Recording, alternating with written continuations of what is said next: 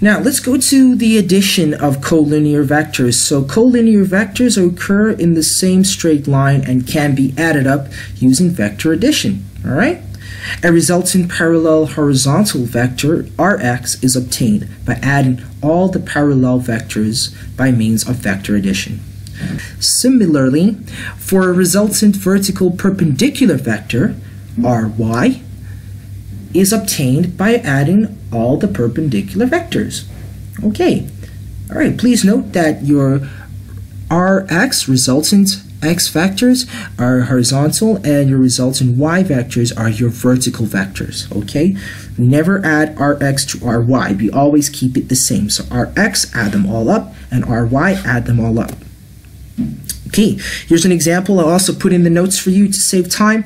All right, Rx, okay, we have 3 horizontal forces there, F1, F2, F3, again, denoted in different colors. All right, the values are subbed in there, 35 plus 20 plus negative 30. All right, and I'll leave it up to you to get that answer. Okay, should be very, very straightforward. Right, now the magnitude of the resultant vector. Notice that we have a little triangle down there at the bottom. Okay, now we know the different sides of a triangle. We know that this side of the triangle with R is called the hypotenuse. All right, now first we need to measure the length of R, which is the resultant vector, accurately with the ruler. Do a conversion using the correct scale and give the answer in the correct unit. Now the magnitude of the resultant vector R can be calculated using Pythagoras.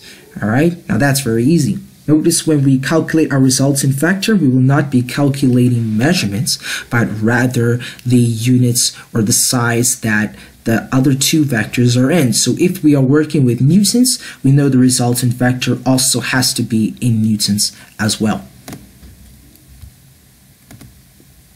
So let's take a look at a little example.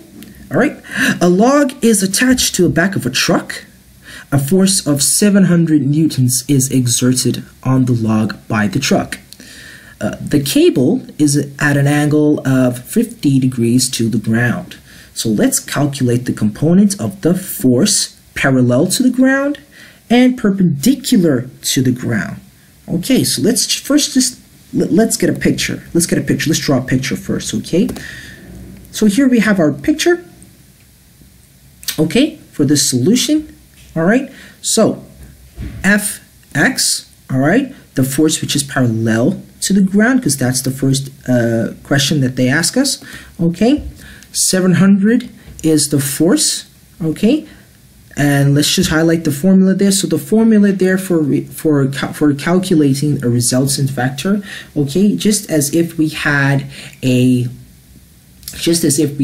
a working out trigonometry, all right, and we have a right angle triangle, exactly the same thing. We have two sides, so we're going to use a bit of trigonometry.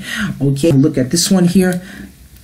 F cos theta, we have the force, which is 700 newtons, and we have our angle, which is 50 degrees.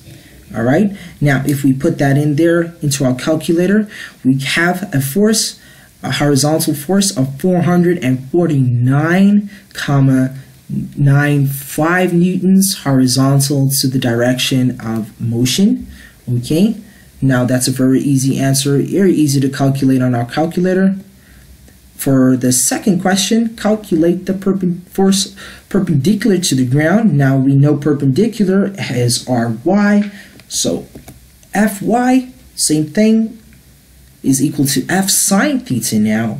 All right, so we plug those degrees in, 700, or those values in rather, so 700 times sine 50 degrees in our calculator, very easy, and we know that that is 536,23 newtons vertically upwards.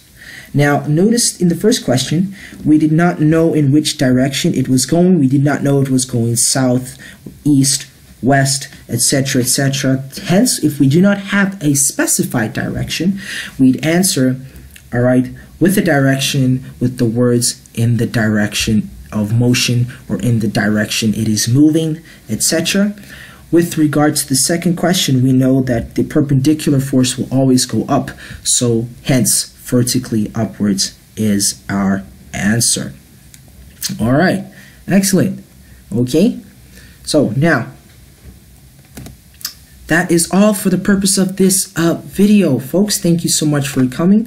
This is the end of the grade 11 mechanics vectors in 2 dimension. Hope this video is helpful. Stay tuned for more topics in upcoming videos.